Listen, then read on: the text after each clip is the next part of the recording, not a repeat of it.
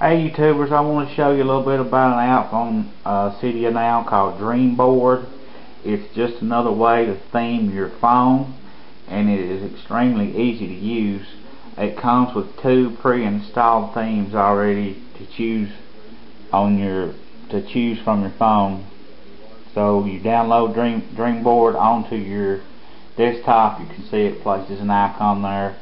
Then it already has these two pre-installed themes that you can choose from.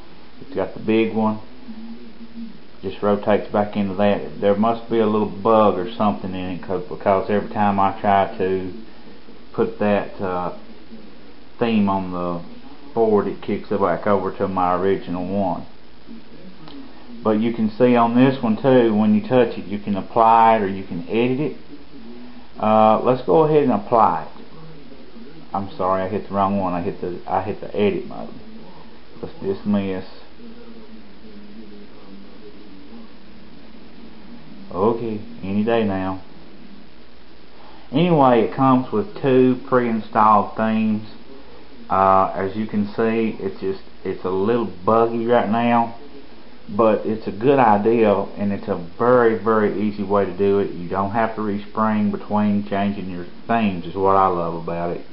And you can see right here in the edit mode, you actually tap this icon and you choose from your list whatever you want on it. Let's say we want iMovie there. Well, it'll place iMovie there.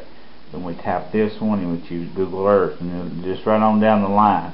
Or you can come over here and choose the one that's got the big clock in the middle if you like that one best. And once you get the icons the way you like it, then you simply just hit the home button. It saves it, and it puts everything into perspective where it's supposed to be.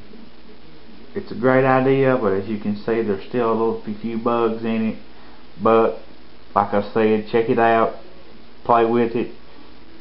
Thanks for watching, and I want you to come over to iPhone4noob.com. That's iPhone4noob.com. I do all the reviews and